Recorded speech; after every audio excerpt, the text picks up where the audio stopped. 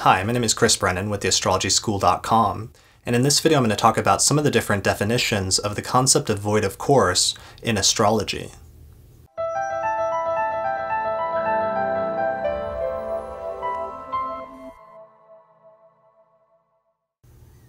Alright, so let's jump right into it. Although most people don't realize this, there's actually at least 3 different ways that the concept of the void of course moon, or the concept of void of course in general, has been defined in the astrological tradition over the past 2,000 years. So the original definition, the oldest definition of void of course that I've been able to find from the Hellenistic astrological tradition, which was defined all the way back around the 1st century CE in a text by an author named Antiochus of Athens, is, according to Antiochus, the moon is said to be void of course when it will not complete any major aspect, any Ptolemaic aspect, with any other planets in the chart within the next 30 degrees. So that means for that condition to take place, the moon would not make an exact aspect with, in the 1st century, it would be any of the 7 traditional planets, or the 6 other planets, including the sun, with an exact aspect, which would include the sextile, square, trine, opposition, or conjunction. So we're talking about major aspects here using the Hellenistic approach from 2,000 years ago.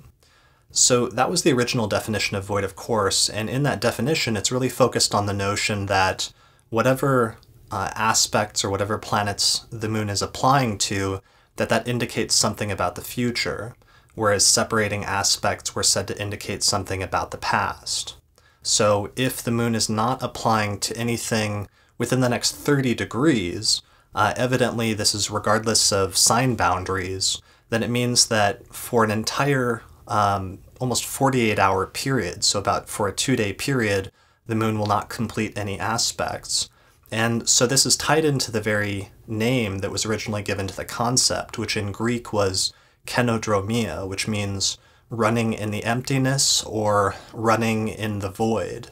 And this is what the term void of course originally derives from, and that's essentially what it means, is a planet that's literally moving through the sky and moving into emptiness because it's not meeting with or encountering any other planets or their aspects during that time frame. So this definition of void of course evidently was used for approximately the first 700 or maybe even 1,000 years of the practice of Western astrology. And we have references to this definition in Antiochus from the 1st century, from Porphyry of Tyre in the 4th century, and from Rhetorius of Egypt, who may have lived around the 6th or 7th century CE. So this is essentially the original definition that most of the Greek astrologers used, or the astrologers who wrote in Greek in the Hellenistic tradition. So later on, during the medieval and modern astrological traditions, there was a move to create a slightly more dynamic astrology that had some additional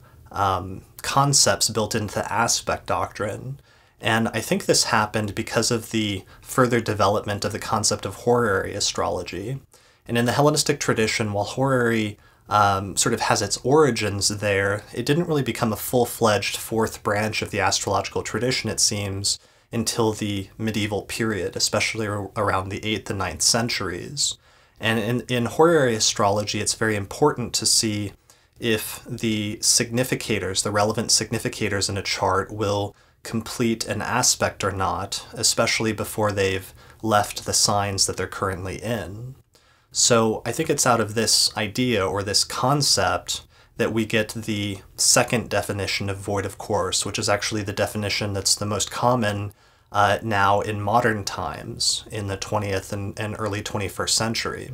So in this definition of void of course, the moon is said to be void of course, or you could say moving in the emptiness, to use the ancient Greek phrase, if the moon will not complete any exact aspects with any other planets in the chart before it leaves the sign that it's currently in, so the sign of the zodiac that it's currently in.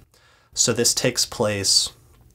especially when the moon is towards the end of a sign. Eventually what will happen is the moon will complete whatever its last exact aspect is with another planet, and then it won't complete another aspect until it moves into the following zodiacal sign. So this is the common definition of void of course that's become very popular and almost had some mainstream recognition over the past few decades. And in most astrological calendars or daily guides or things like that, when they say the moon is void of course, this is typically what they mean. So that's the second definition that was probably developed in the medieval period and especially has been used in modern times. The third definition is a more recent one where there were some astrologers who were studying 17th century astrology, especially around the late 80s and early 90s, and they went back and they reread the text of William Lilly, who wrote one of the first English language textbooks on astrology in the mid-17th century, and Lilly's work was titled Christian Astrology. So one astrologer, one scholar who went back and read Lilly's work, named Sue Ward, she published a paper in 1995 where she argued that